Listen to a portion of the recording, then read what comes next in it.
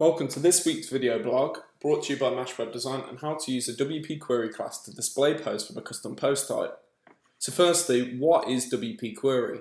The WP Query class enables developers to perform in-depth database queries in a safe, easy-to-use way. To start interacting with WP Query, all developers need to do is supply simple parameters that query the object.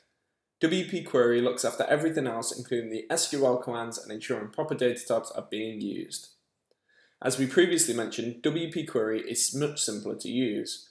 All we need to do is enter our parameters inside an array, and everything else will be looked after for us. By using WP Query, we are removing the need to use pure SQL to obtain information. So when would we want to use WP Query? The most common use of WP Query is to run a loop. The WP Query provides a whole host of useful functions for common tasks within the loop. For example, we can use the method havePosts to check if there are any posts to show, and if there are, we can run a while loop with specific conditions. This allows developers to iterate through the relevant posts. As long as we call WP Query method of the post inside the while statement, we'll have instant access to a whole host of information regarding the post, including its title, content, featured image, and custom field values.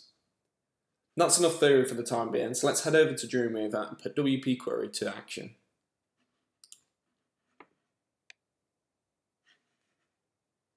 Our main aim for this tutorial is to display a range of different books from our pre-set up custom post type.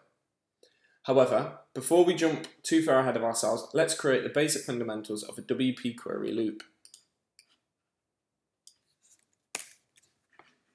The first thing we need to do is to initiate the WP Query class.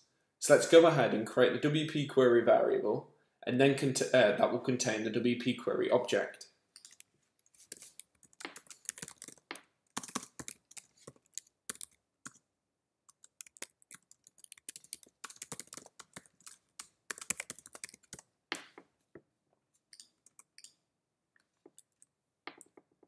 We could then either pass arguments directly into the parentheses, or set up a separate variable to contain all arguments.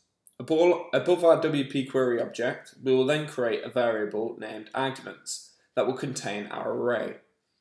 We will use this array later on to determine exactly what parameters we would like our loop to run.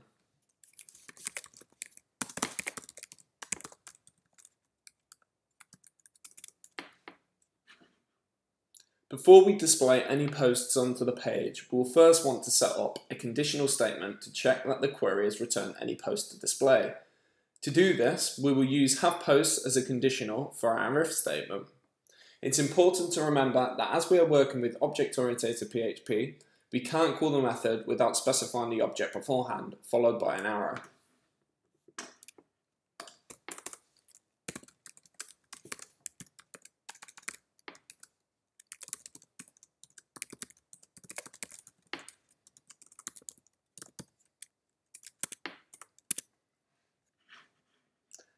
After we have checked that the WP Query is returning posts, we now need to set up our while loop to iterate over the posts and display the information. We do this again by using the havePosts method as a conditional statement.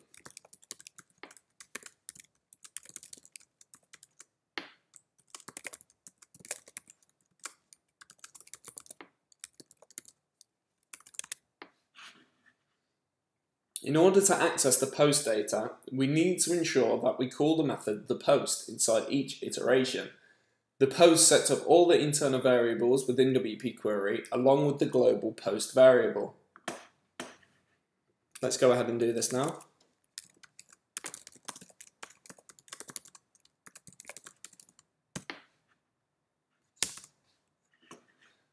We now have access to the post data, so we can go ahead and use familiar WordPress functions like the title, the content, and the post thumbnail.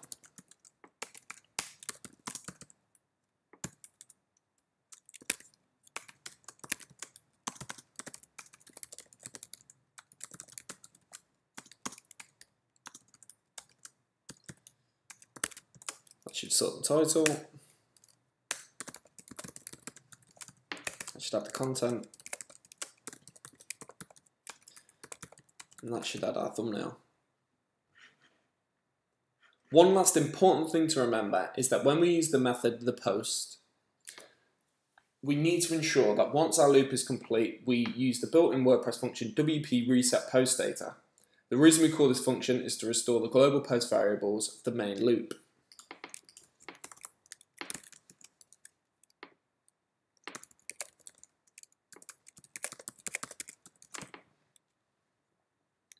If we go ahead and run this loop now,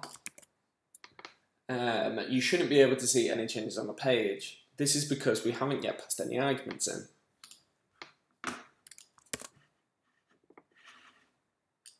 So if we go back over to Dreamweaver, there are a whole host of arguments that can be passed through the query, and running over all of them is far beyond the scope of this tutorial.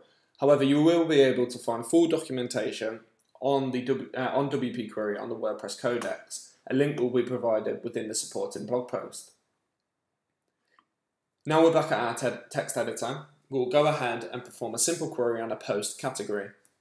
We can do this by passing the following parameters, the category and then the category number.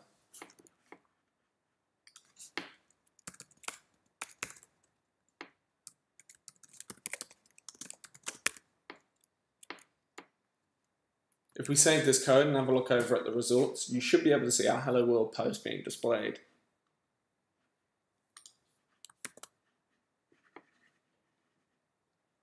Now we've tested our loop, let's go ahead and add further arguments. Our aim is to pull out 2 posts from our custom post type books. Let's go ahead and add the relevant arguments.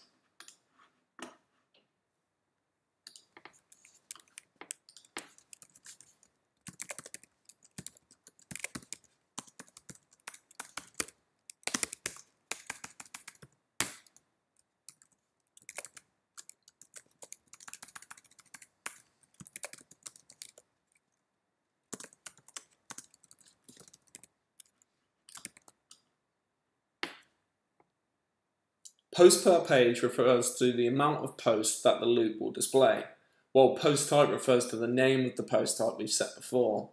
If we save this code and have a look in our browser, we should be able to see 2 posts are returned. Misery and Harry Potter. Both books are personal favourites of mine, and which is why I've used them. But let's continue to customise our results by adding 2 further parameters, an order and order by. Firstly, order defines whether the post will be displayed in ascending or descending order. By default, they are displayed by descending. Order by allows developers to define how to sort the results by parameter. For example, post date, author, or title. So let's go ahead and add them.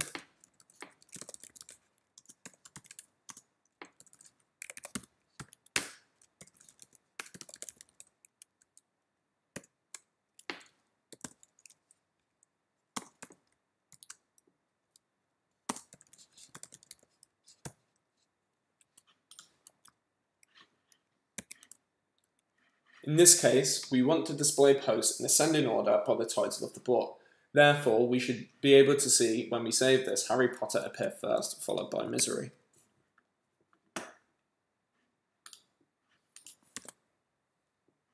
Which you can see here. You should now definitely have a good feel of the power of WP Query and how easy it is to display posts from different post types. But before we round up this video, we'll put WP Query to the test and see how it deals with taxonomies assigned to post types. The custom post type currently features a genre taxonomy, which what we aim to do is to filter the results to only show the genre fantasy. To do this, simply add the name of the taxonomy as the key and then add the term as its value. So if we go ahead and do that.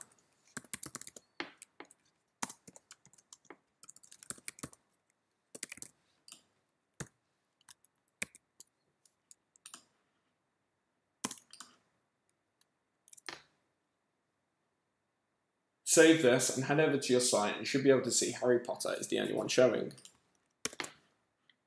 as you can see. If we quickly change this to horror, you should be able to see Misery.